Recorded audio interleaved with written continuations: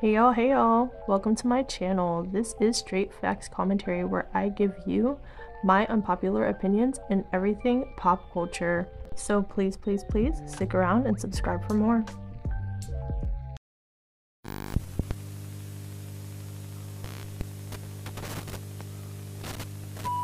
Hey y'all, I am back again with another video, and in today's video, you see the title, we are going to be reacting to your unpopular opinions today. Not mine actually, but yours. I had you guys go into the comment section of my community tab and drop some unpopular opinions, so we are going to be discussing them today. So if you're interested in that, female rap, pop, conspiracy theory, strange topics, my unpopular opinions, whatever I feel like getting into for real, go on ahead and subscribe, and let's get into this video. Okay, so before we get started with the unpopular opinions, I just want to preface how this video is going to go in case somebody's confused. The videos that you see on screen of anyone are just people in pop culture, whether that's female rap, pop stars, singers, whatever. It's not going to be in correlation to whoever is being discussed on the screen. So if I read an unpopular opinion and we're talking about it and you see Rihanna, but I'm not talking about Rihanna, that's why. It's literally just something for you to look at, pop culture girlies in general. So don't pay any mind to the people on the screen. Just listen to the unpopular opinion. Anyway, let's go ahead and get into the first one. Okay, y'all, so here's one of my subscribers' first unpopular opinions. It says, as a rapper, you should have the ability to write your own rap/freestyle. That's what made rap what it is in the first place. The uniqueness of the artist's ability to create their own sounds, metaphors, double entendres, etc. There's nothing wrong with assistance on hooks and a few bars, but if you can't write the majority of your own or on your own, you're not a rapper. I think the reason most artists can't write nowadays is due to lack of articulation. This is absolutely correct, and I agree. I'm sorry, guys, I'm stupid, but yes, I agree with that. I have always, and I actually didn't like understand that or fundamentally care about that when I was younger listening to rap, because like as teens and kids listening to rap, you might not know the history of it, you might not care, you just hear a song and you like it, right? But as I got older, I started to really understand, like, oh, like you said, foundationally this is what rap is built off of, and so I grew to respect it. Not only did I grow to respect it, I'm a writer myself, and I've always been a writer. So when I connected that, oh, this is what it means to be a rapper, to write your music and for you to have done it and for it to come from a creative space of your own, I truly respected that. I've been writing my entire life, like novels and short stories and poems and da da da da. I've always written. So knowing that connection, a rapper has that same similarity, I was like, oh, bomb, bet, right? Cool. So yeah, no, I 100% agree with that. If you're not actually writing for real, then you're just writing what somebody else gave you, someone else's actual art, concept, and ideas. You know what I'm saying? So that's not cool. I mean, it's cool, you can get a hit record off of it or whatever, but it's not coming from you. It's not really coming from you. So at the end of the day, yes, I agree with that. Moving on to the next unpopular opinion. Okay, next one. Unpopular opinion. Nicki's music isn't as good as it used to be. She only gets the numbers due to her fan base mass supporting it. Ooh, some of them even agree that her music isn't good anymore. Ooh, y'all are being messy. Now with this, listen, y'all. I'm like agreeing with this one. And the reason why I say that is because you guys know I fundamentally say on this channel that I didn't care for Pink Friday 2 like that. I just didn't. Okay. I just didn't. There was just production wise, it wasn't, that great to me. I couldn't stand songs like Everybody that got popular. They were very, very annoying records. Everybody was a very annoying song. A lot of the songs on Pink Friday 2 were just like, they were fine, but they weren't like, a very solid one that I still like is Barbie Dangerous. That one has grown on me a ton. But there's not a lot of them that are like that are just like just really gonna stick with me. Like I said, like it's really Nicki's past work for me. I loved Queen. Like Queen is a way better album than Pink Friday 2, and I'll stand that. I don't care. Queen was better. Roman Reloaded, the Pink Print, like the original Pink Friday. Nothing is gonna compare to that. I don't care how many albums Nicki Minaj puts out, from now until the end of her career. Pink Friday is the OG. Pink Friday 2 does not compare at all. You know what I'm saying? Yeah. No, I agree. Nicki's older music is her better music. Like Pink Friday 2 is nothing compared to some of her earlier work. Even Queen is better than Pink Friday 2, and you know what I'm saying? It's just like it seems like as she drops more and more albums, the quality of it goes down to me. So hopefully that's what I'm saying. I hope this next project, whether it's Pink Friday 3, um, that it goes up, not down more than Pink Friday 2 for me. But of course the fans are gonna say differently. The stands are gonna say differently. But like for example, the song that she previewed on that clip, Mamita, don't that sounds awful. Mamita sounds awful. Sorry, sounds awful. And a couple of other snippets she previewed, I was like, "Ooh, are these the new songs?" You know what I mean? So hopefully, she recalibrates with that, and she takes a break after tour, and she gives us a great album because it's just going down and down and down for me. You know what I'm saying? She's still the queen. She's still gonna sell, like you said, outsell everybody. But the quality of the music for me is not what it used to be. That's definitely correct. Okay, so my next opinion is half joking. Y'all will launch any light skinned girl into stardom. Mariah the Dropout, Miss Poopy, Janae Aiko. But when I needed colorism to benefit Tinashe and FKA Twigs, y'all didn't help us make them bigger than they should be. Oh my gosh. Well, that's one thing. I will say you're correct about that. Colorism is not benefiting Tinashe at all. You know what I'm saying? And colorism is a real thing, so we're not going to get it twisted here. But it's not working in Tinashe's benefit. But yeah, I do agree with that when it comes to Twigs, like FK Twigs. I'm just not the biggest fan of Tinashe. I'm not saying she's not talented. Like, I just personally don't get into her like that. She can really dance. I don't think she's the best singer in the world, but she can really dance. But I'm not the biggest fan of her music, but that's no shade to her. But FK Twigs for sure, I agree in that capacity. Like, there are artists that should be a lot bigger than what they are because they are extremely, extremely talented. And, the whole light skin privilege thing isn't benefiting them. And their talent isn't shining through for people to see them. So it's really sad. But moving on to the next opinion. Okay, next unpopular opinion. My unpopular opinion is even with the controversies with Katie, people can't take away her achievements and her impact in pop music. No modern pop star can achieve 6 top 10 hits like she did with the Teenage Dream era. I absolutely agree with this one too. Like for sure, yes, Katy Perry she's flopping right now. She's flopping right now, but nobody is going to be able to do what she did, especially with the state of pop music that we're in right now. Yes, we have pop stars, but they're not starring like that. The only person who's really starring like that right now is Sabrina. Everybody else who is like considered a newer pop girl or whatever isn't really doing much. So what Katie did back then was truly remarkable, and I don't know if it can be done again. Honestly, I mean, we'll have to see. We'll have to see. But the state of the music industry that it's at now, I find that very hard to. Yeah. So anyway, moving on. Okay, next unpopular opinion. I see people online nowadays criticizing music so heavily, whether that be lyrics, production, etc., when in reality, music doesn't have to be that deep. Some music is just there for the fun of it. I mean, yeah, music can just be there for the fun of it, but I mean, me as a musical critic channel, I'm not going to necessarily agree with this opinion. I love to analyze music, production, lyrics, delivery, flow, cadences. I feel like all of those things are fundamental properties of reviewing music and understanding the complexities of a record. So, for me, it's one of my favorite things to do. It's so fun to me. Like, so no, I don't necessarily agree with that. I think if it's done in a way of like if you're analyzing something or critiquing something and it's done in a way that's tasteful, it can be done for anything. You just have to know how to do it. Anyway, moving on to the next opinion.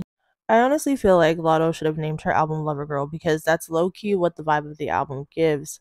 A lot of people say her album is good, she just doesn't have a big enough fan base, which is true.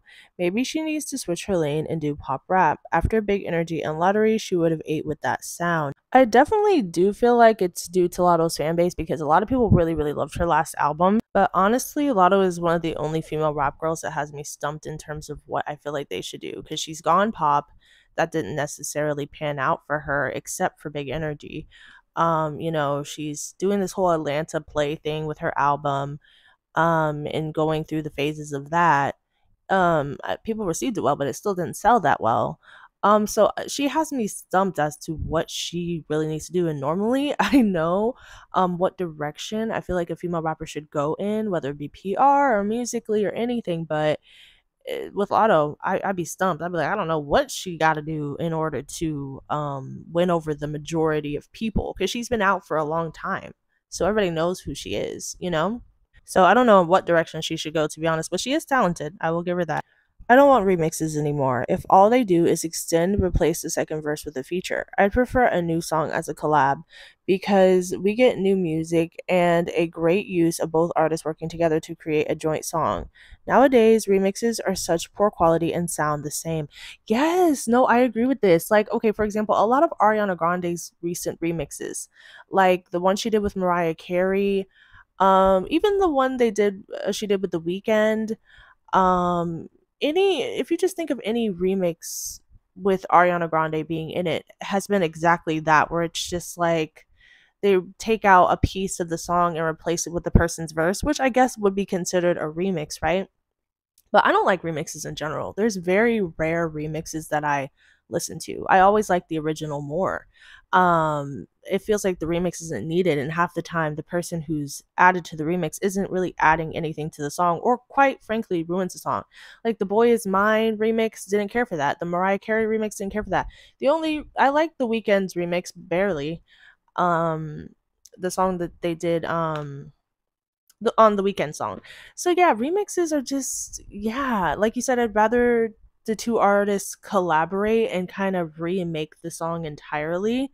Like the artist redoes their verses, you know what I'm saying? But they don't do that. They just clip out a piece of their portion and add the new person in, instead of them rewriting a new verse for the song, or kind of almost redoing the song with the other person in it. You know what I'm saying? If you get it, you get it. But I agree for sure. The current state of R&B and its decline in sales, and how Gen Z and TikTok affected R&B. I definitely feel like Gen Z and TikTok have affected all of music in general, so definitely R&B is going to be affected as well. But I feel like R&B has been affected before TikTok even came into the picture, or Gen Z specifically, or anything like that. R&B has been kind of dying out for a while now. So that's my thought on that. JT and her team missed the window to drop the JT Coming music video, and I noticed she slowed down on her momentum when it came to this era overall. Yes, she toured, My City was canceled, but I really wanted to see her kick down the doors to the rap genre as a solo artist. I hope she and her label don't sleep on her potential. Yes, no, it is quiet now that you kind of mentioned that. She dropped City Cinderella. She went on tour. Yeah, she should have had a video for JT Coming, because JT Coming was really big on TikTok, like at a certain point. It's one of her most hyped songs that she performs live. So yeah, I definitely agree with that. I didn't even really think about that, but that really does deserve a music video. Yeah, I know her album kind of like slowed down when it came to perception and people speaking about it as much, which is really, I'm sad for. But hopefully she has something else that she's doing. She's cooking up some other stuff, maybe some singles, some features, some remixes or something. But yeah, I hope they don't sleep on her either, because she's extremely talented, and I feel like she would definitely be a force to be reckoned with in female rap. Okay, this says Tate McRae is really underrated and should be at the same level as Olivia, Billie, and now Sabrina since she blew up. I mean, Tate has her hits, but y'all aren't appreciating her enough. Think Later is an amazing album. She is also the new Britney. Oh no. Oh no, no, no, no, no. No. I disagree with this one. Billie is very talented. Olivia is very talented. Like exceptionally. These women. Sabrina Carpenter has like this charismatic wit and energy about her, and her voice is lovely.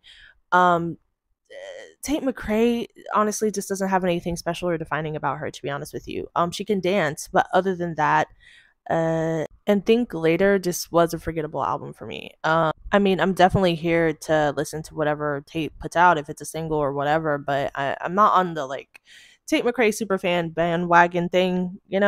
But that's just me. And the next Britney Spears, now you know you out of pocket for that. Now you know you out of pocket for that. Okay, next, Diet Pepsi is one of the best songs of 2024. Oh my gosh. No, let's get into the tea about it because yes, in case anybody doesn't know, this is Addison Rae's song. Addison Rae is one of the TikToker girls who blew up some years ago. I don't listen to Addison Rae, but I happened to come across it. I don't know if it was YouTube or Instagram. I think it was on Instagram, like an Instagram reel. I heard the song and I was like, girl, what is this? It kind of eats. So I went to go like watch the video and listen to it for real. And it's actually not that bad. Like it really is a good song. Best song of 2024. I don't know about that, but it is a good record. Like it's easy to listen to. She's not like a vocalist or anything like that, but it has like this energy about it. Diet Pepsi is that girl in case somebody hasn't heard it. Hold on.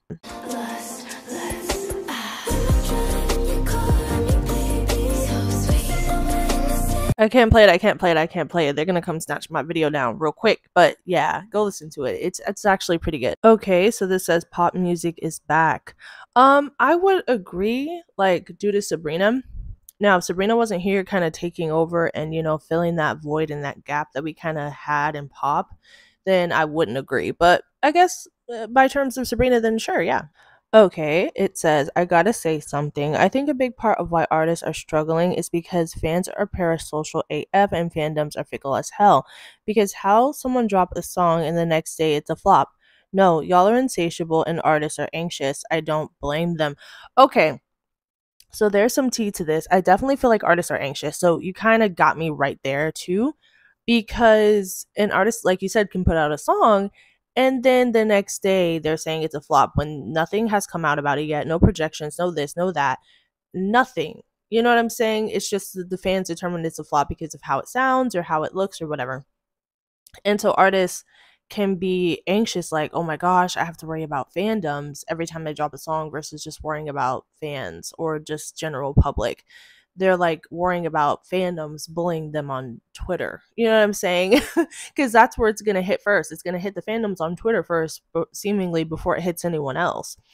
So I definitely do understand how that can be discouraging to artists because they're like, as soon as they drop a song, they have to worry about getting bullied from like fandoms on the internet before they can actually feel good, proud, or happy about their work. So it might discourage them from putting out music. Unpopular opinion, some artists don't deserve the level of fame and success they've reached. It's sad to see real talented artists don't reach that kind of success. The general public is also at fault for that, for engaging in mediocrity. I feel like that people support mediocre artists, lie to themselves to like them, and that the industry's goal is to push people like that have nothing to offer. I definitely agree that there are many artists that don't deserve to be famous and that these record labels and major, management and whoever push them. And so, the general public is going to engage with these people probably because they are, they're popular and they have something salacious about them that makes people want to engage. But yeah, there's a lot of artists. We can name artists from starting to now for hours about how many people who really shouldn't be famous, who aren't that talented or are stupid or gimmicky or whatever the case may be. So definitely agree. Next unpopular opinion, rollouts. You anticipate some releases. Some releases you don't even know about, or you forgot about a project as fast as it dropped. Once upon a time, a lead up to a project used to be exciting. The visual concepts revealed the project's potential sonic theme, the imagery stylistic reveal that indicates you've entered into a whole new era as an ambitious artist. But with a lack of attention to detail, storytelling, and maybe even creating a world while upkeeping the imagery throughout the remainder of the era equals to non-timeless projects straight after distribution. Right. So in other words, rollouts aren't really rolling out anymore, which I definitely do agree that the rollout or like the presentation of an era or, the visuals, the videos, performances, the whatever, all of that adds and makes the era substantial and gives it some weight versus just dropping an album or dropping a single and calling it a day and we kind of move on. Like Sabrina Carpenter, for example, she's really done a good job of like setting up the stage for this era that she's in right now, and it's memorable. We can think about eras in pop culture history in general with like Lady Gaga and Katy Perry and things like that. Those were eras. Those were Nicki Minaj. Those were eras. Those were points in time which are memorable because of what we saw during that time. Now, eras aren't really eras. They're just drop the album, drop the single, see if it does well. We've moved on. And the reason for that is because these eras that we love so much are very expensive, and the labels and these management companies and crap like that, they don't want to pay for eras, quote unquote. They don't want to pay for all that crap. They're going to give that to the artists who are doing well. They're not going to give it to anyone else, or, put in this time and energy in eras barely anymore. Like Normani, she didn't have an era. She dropped her albums and her singles and she has moved on, you know? These artists aren't afforded eras anymore. Okay, next, unpopular opinion. In today's age where we can stream everything for free, people need to stop calling artists failures because their fans won't buy their music. Back in the day, pure sales were a defining factor, but there are way too many ways to listen to songs and videos now and not have to buy, in my opinion. Artists aren't failures because of this. Streaming changed the game for them. If artists want to go back to pure sales, then only release music videos on platforms where people can buy them only. I do agree that the dynamics have shifted now that, like you said, music is consumed in multiple ways versus before it was just, pure sales off of CDs or, just watching music videos. But now it can be consumed in so many ways that it's like, what defines, a sales for an artist? Well, really, now it's all encompassing. Everything defines it. And because everything is so accessible, like you said, all the streaming, all the YouTube, all the, the TikToks and everything is being consumed. It's really hard to place your consumption in one area to focus on an artist's success. You're kind of spreading it out, spreading it thin. And so again, like you're saying, like what defines the success of an artist, sales wise. And I feel like that does have to get reevaluated and reassessed as to, okay, what is the defining metric of like success for an artist right now? It just seems like it's everything. It's not one thing. It's not just streaming. It's not just YouTube views. It's not just pure sales for physical copies. It's like everything. So I think there should be, now that we have streaming incorporated, a new way to define what makes an artist like successful. Right now, I guess the only thing that's for is first week sales, which is getting a little complicated right now with the public. Okay, so the next opinion is unpopular opinion. Megan Thee Stallion just doesn't hit anymore. She's so hyped up right now. Woo, man. Listen, yeah, her last album for me didn't do it for me like that. Like there's a couple of songs I like Find Out. That's one of my favorite songs off the album, but in general, like I said before, I've said this before, the era visually for me was a lot better than the music itself, which it should be the music is better than the visuals. No. The visuals have been better than the music for me.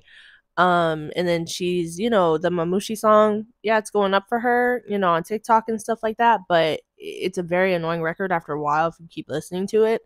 And also, I'm pretty sure the moment with Mamushi has came and gone already. And it's like, I really like Never Play, though. I really like Never Play. I don't think that really went anywhere, though. Yeah, it's not the same. I miss her Tina Snow days, and things like that, and Fever, and those types of times. I really miss those times. It's like, yeah, now for me, Megan is just not, she's still talented, but it doesn't have that same feeling that I used to get listening to her music that I used to, I don't know. It's something that's just different. I don't know what it is. Okay, next opinion, numbers don't matter. So we're getting to the point where it's starting to get like that. Like I wouldn't say 100%, like I 100% agree with it, because again, like I emphasize, these artists are attached to major record labels, management, and they have to make money back. So, having sales for albums and singles and vinyls and whatever they're doing, it impacts them, as mainstream artists. But it's getting to the point now where it's like everybody's freaking flopping, like right now, like literally, like from major artists to the smallest of artists to the artists in the middle. So I definitely wouldn't say this if I was rating this a year ago or 2 years ago. But now in the climate of music that we're in, it's starting to get to that point. Yeah, it's starting to get to that point where everything matters and nothing matters at all. Katy Perry's 143 album is the best album of the year. Um, Heavy disagree. I only like two songs. The album, it's like this electronic pop, inspired album, but it really lacks a lot of depth and story and energy and life. Honestly, it's just an electro club pop album, but there's really nothing special about it. The Billboard charts are outdated and need a new methodology. Slightly, yeah, because it's like artists are going number one, but then toppling off of the charts, some of these artists in a matter of weeks. And that didn't used to be what happened with number one records. Number one records used to stay number one for so long that it's like months and we're still sitting in the top 10 or number ones. Number one records now come and go. So do we need a different type of charting system to determine like okay how number ones that are staying top number ones are illegitimate and the number ones that are toppling off of the number one spot in 3 weeks, how real was that number one? Next, Y2K honestly didn't deserve the hate that it got. I did criticize it when it came out, but the songs did grow on me. Sometimes music can just be simplistic to the ears, and we should be able to accept music that doesn't have much depth or complexity to it all the time. Yeah, I agree with that. There's a lot of people that I listen to who, similarly to Ice Spice, aren't really that depth and complex. I didn't really care for the album in its totality, but there were a couple of songs that I did like and that I actually still stream. When I reviewed the album, I said what songs I liked, and people were like, "Oh, are you trying to say the album was good?" I'm like, "What the hell?" No, I literally just said the songs that I thought were cute off the album. Papa, I still think that song is cute. What was the other song that I listen to sometimes? Also, Plenty Sun. I still listen to Plenty Sun. You know what I'm saying? It actually, certain songs go hard in the car because of the beats.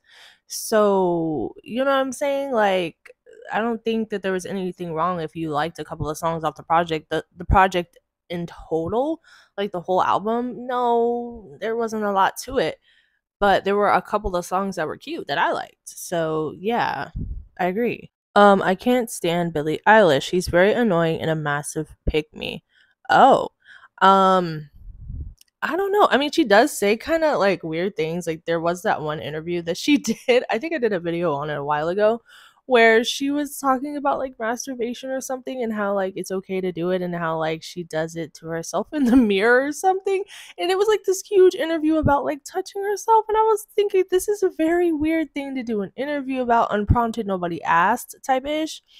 Um so I do say she has like weird moments sometimes where I'm like, girl, where did this come from? Like, why do we need to know this? But I like Billie. You know what I'm saying? I think she's very charismatic. I think she's fun to watch. Her interviews are always entertaining. I like her. I like her. I like most of her music. So I don't necessarily have like a weird feeling about her. Like, I don't care. It doesn't bother me. Unpopular opinion, I believe comparing Cardi to Nicki was too soon and always disrespectful. Time has proven who is passionate and talented in music and who is not. Yeah, I definitely feel like it made sense though that people were comparing them when Cardi first broke out because Cardi's album sold crazy. Invasion of Privacy sold really, really well. Everybody was all over her at a certain point in time, and Nicki was the only other person who was selling as high as Cardi did. So it makes sense that they would be put against each other or compared during that time. But, as you said, over time, you kind of see the passion level, the enthusiasm, the talent, this and that. And Cardi B has lost all enthusiasm, passion, care, creativity, everything. You know what I'm saying? For the art of rap, for the art of music.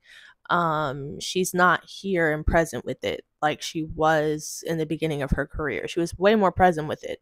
Um, So yeah, at this stage, if you kind of don't see where Cardi B is mentally with it, it's like, okay. There's really no comparing them at this point, you know what I mean? But I definitely understood it initially. Okay, guys, so those are your unpopular opinions. I tried to get all of them. My apologies if I missed anyone during my editing or as I was gathering I tried to get everyone because there wasn't too many comments, so I tried to just get everyone. My apologies if I missed you. If I did, comment down below. Put your unpopular opinion down below if you never left one for me in the first place. Um, I love you guys so much. And also, period. I agreed with most of you guys' opinions, and it's like, I like that, But then again, even if I didn't agree with you guys' opinions, like a lot of them, that'd be fine too, because like I'm okay with different perspectives and different opinions on things. I welcome that discourse as long as it's respectful. Like, I welcome that. But also, it's nice to know that the people who follow and support me, we're on like a similar wavelength, Like, I get you, you get me, we get each other. That's what I want. Like, that's what I want. I've always wanted to build a community that like we see each other for the most part. We might have our disagreements and stuff like that, but for the most part, like we are on a similar wavelength about how we think about like the industry, music, things like that. My little bubble of people who get it, the ones who get it. Okay. But yeah, I love you. And that's really it for this one. And I will talk to you in the next one. Bye.